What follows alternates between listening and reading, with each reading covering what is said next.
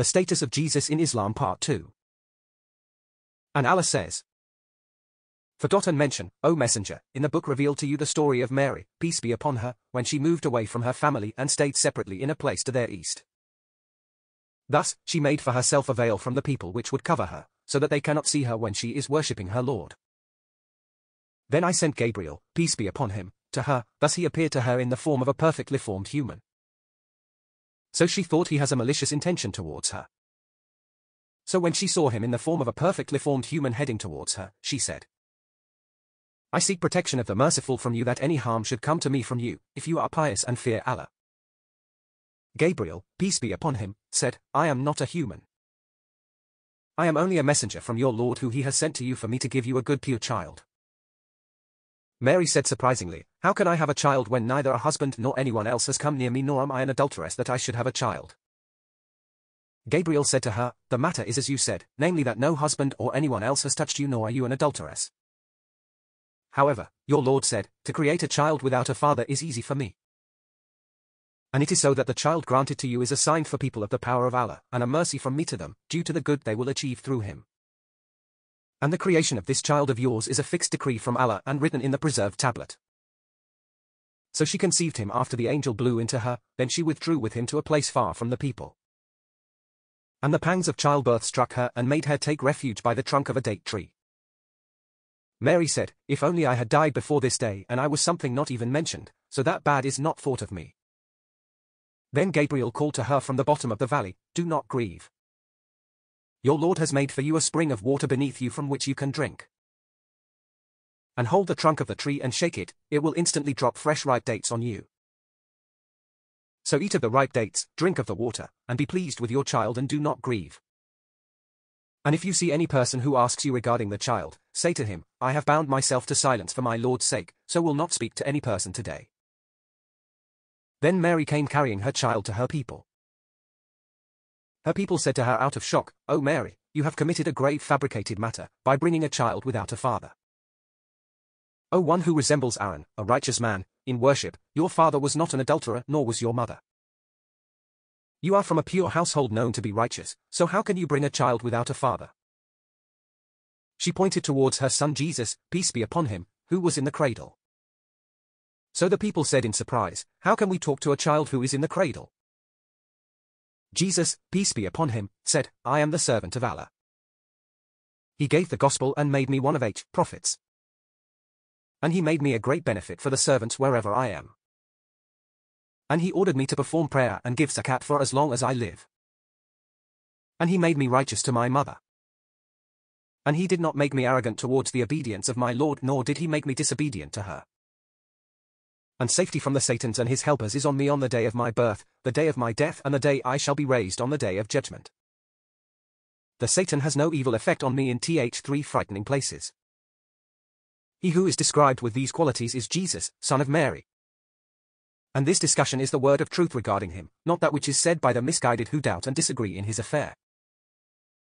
It does not befit Allah to have a son, exalted and free he is from this. When he intends something, it is enough for him to say regarding this thing, be, and it most definitely becomes. So he who is like this is free from having a son. And Allah, may he be glorified, is both my Lord and your Lord, so make worship sincere for him alone.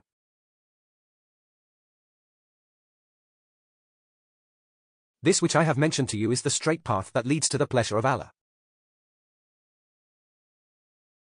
But the factions of Jews and Christians differed regarding the matter of Jesus, peace be upon him.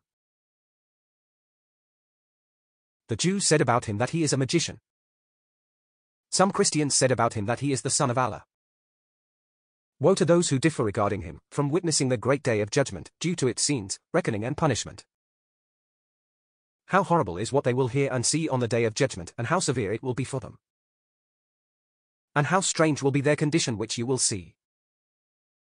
However, the oppressors in this worldly life are clearly misguided from the straight path. They will not prepare for the afterlife until it will suddenly come to them whilst they are in their wrongdoing. Quran 19:16-38. Translators note, this does not refer to the Aaron, the brother of Moses, but rather to a pious man who lived at the time of Mary. Allah, the Exalted, says, And mention, the one who guarded her chastity, so we blew into her garment through our angel, Gabriel, and we made her and her son a sign for the worlds. Quran 21 hours 91 minutes. This true story explains what happened to Mary after God had raised her in a good manner with the care she received from that noble prophet, i.e. Zechariah, and after she had become reputed as a pious worshipper that was pure, chaste and honorable. So the time which God designated to carry out his will by creating Jesus in the manner he informed us he would, had now come. Then we sent Gabriel, peace be upon him, to her, thus he appeared to her in the form of a perfectly formed human. So she thought he has a malicious intention towards her. Translator's note, throughout the Quran, Allah, God, refers to himself in the plural form, such as by saying we, us and our. This, from a literary standpoint, is to show his grandeur and majesty, similar to the royal we used in the English language. It does not mean that Allah refers to himself as being a pluralistic God or that he is part of a trinity, etc. This refers to the angel Gabriel.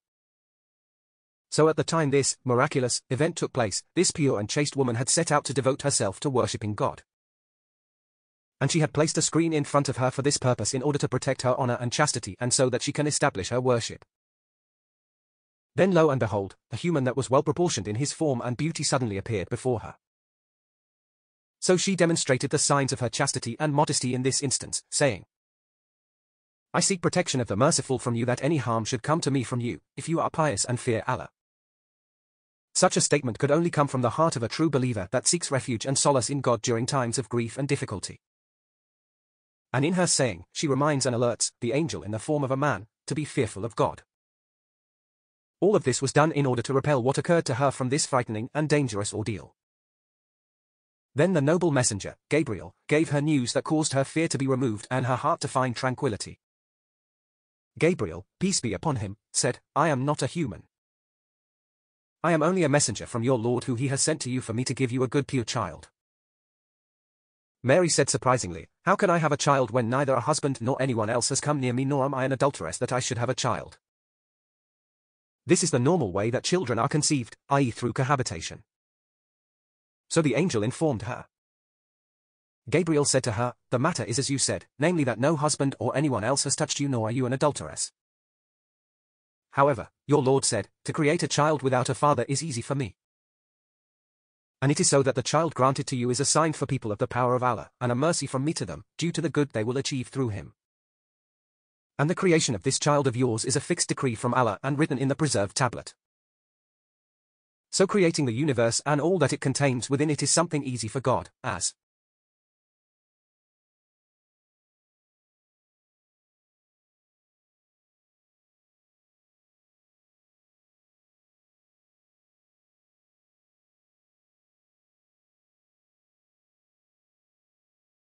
he says, O people!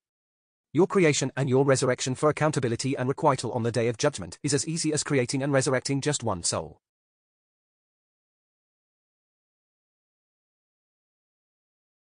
Indeed, Allah hears everything. Hearing one sound does not preoccupy him from hearing another. He also sees everything. Seeing one thing does not preoccupy him from hearing another either. And likewise, creating something and resurrecting it does not preoccupy him from creating and resurrecting another. Quran 31:28. So this spirit blew the life of Jesus into her. And he was the angel Gabriel whom God sent for this great task to carry out his command. So she conceived him and withdrew with the baby in her womb to a faraway place. There she gave birth to her child and was faced with the problem that any chaste and honorable woman like her I would feel, i.e. slander of being a fornicator, so she wished she were dead. Then there came that which removed her fear and anxiety. The baby Jesus cried out to her from below her, saying, Grieve not, your Lord has provided a water stream under you.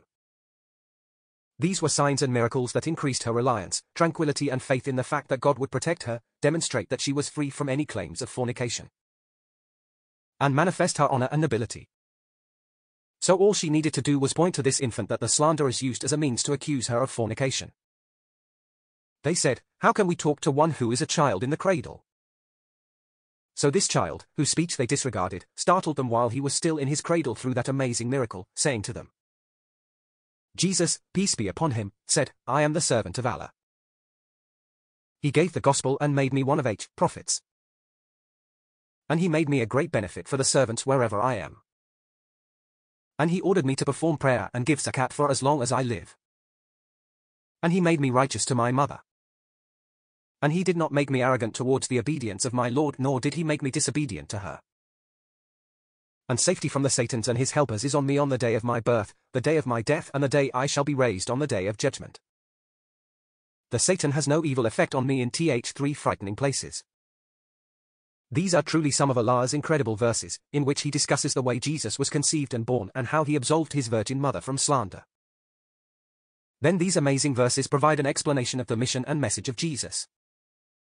Part of Jesus' great message was to clarify to the people that he was a servant of God, and remarkably, this was the first thing he said when he spoke to the people, from the cradle. The second thing he mentioned in his speech was his message, saying, "He has given me the scripture and made me a prophet." Then the third thing he talked about was the effects of his call. "And he has made me blessed wherever I may be." Then he went on to explain his religious laws and the religious laws of those messengers that came before him, saying, "And he has enjoined on me prayer and the giving of charity for as long as I live." Then he talked about his beautiful characteristics, such as being righteous and dutiful, and how God did not give him the characteristics of the arrogant and wretched. "And he has enjoined me to be dutiful to my mother, and he has not made me arrogant and wretched." Then Allah comments on everything he mentioned previously about Jesus and his mother, saying, "Such is Jesus, son of Mary." This is a statement of truth about which they doubt. He who is described with these qualities is Jesus, son of Mary. And this discussion is the word of truth regarding him, not that which is said by the misguided who doubt and disagree in his affair. This is the true and definitive statement from the Lord who created Jesus and everyone else, the one who is all-knowing and all-aware of every minuscule and magnificent aspect of this universe and mankind, amongst whom was Jesus. Allah has indeed stated the truth about him, which cannot be blemished by the smallest speck of falsehood that the liars from amongst those doubtful and deviant individuals state about him. Allah has spoken the truth about him, which every person with an uncorrupted intellect and pure innate understanding will accept. This is also what all of the previous religious laws spoke about and that which the believers adhered to.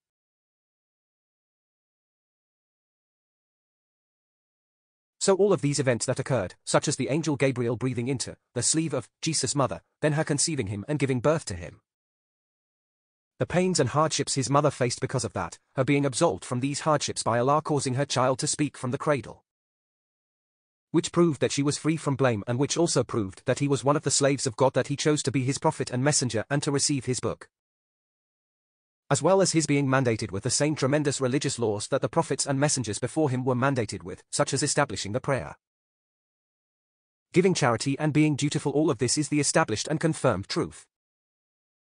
And any claims and allegations that contradict this are false. So the attacks and accusations forged by the Jews against Jesus and his mother are all lies. And the claims made by their opponents the Christians, with respect to Jesus alleging that he was God or the Son of God or part of a divine Trinity, are also falsehood and misguidance, which no upright intellect, religious law or innate nature will accept.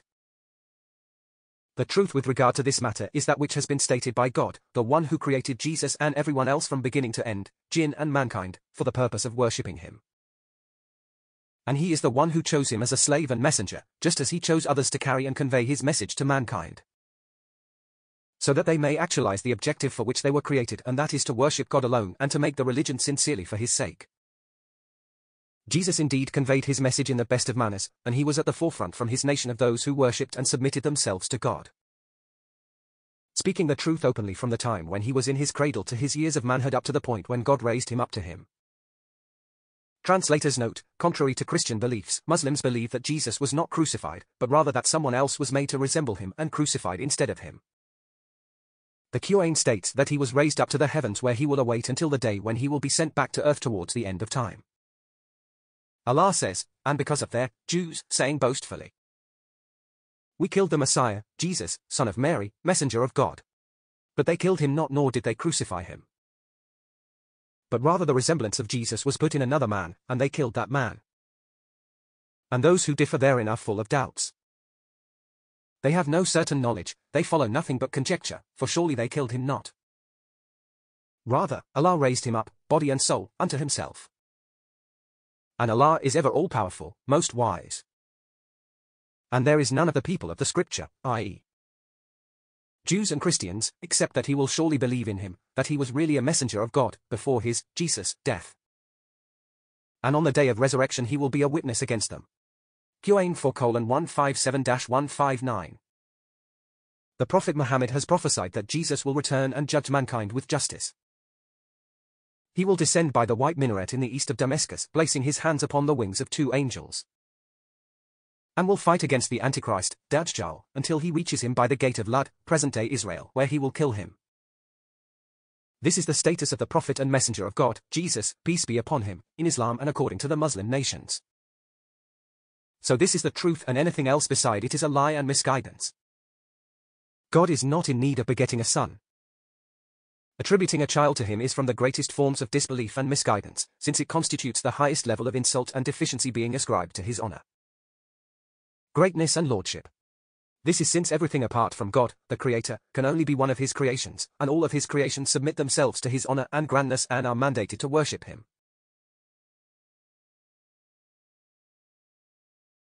Whereas God is divine and free of begetting a child.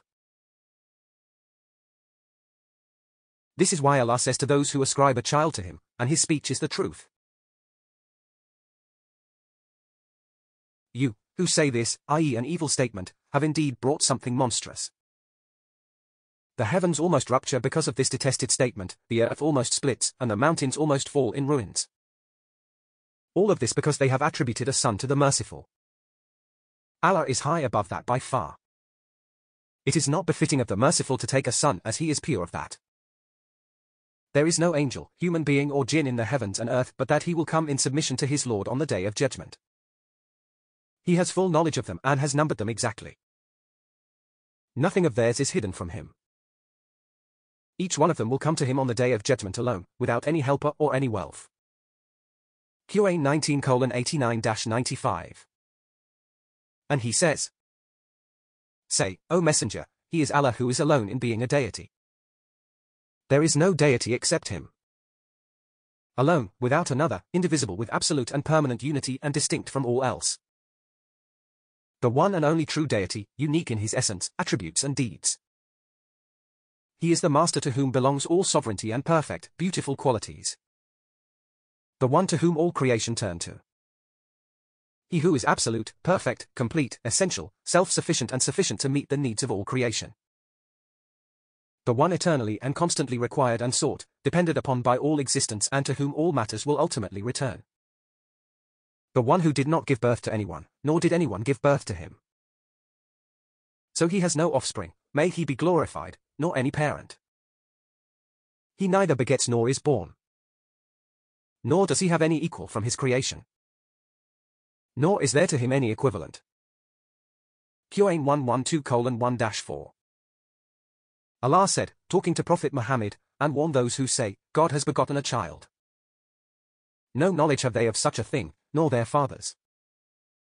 Abominable is the statement that comes out of their mouths. They utter nothing but a lie. Qur'an 18:4-5.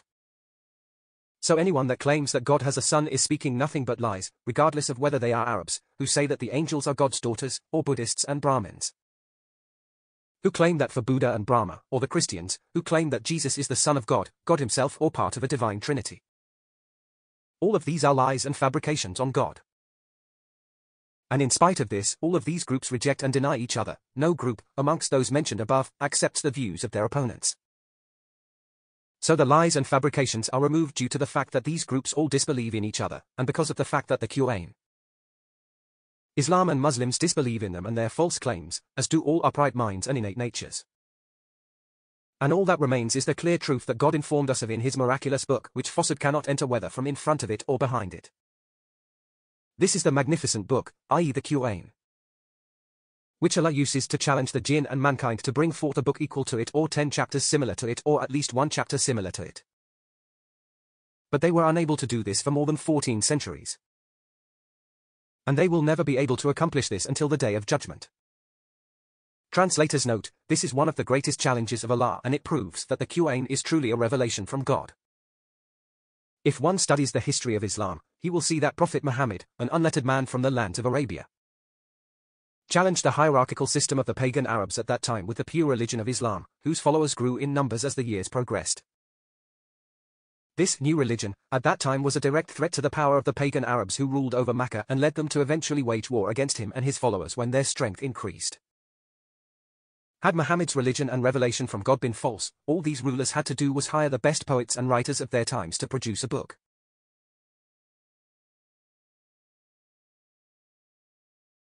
Ten chapters or even one chapter similar to the Qur'an.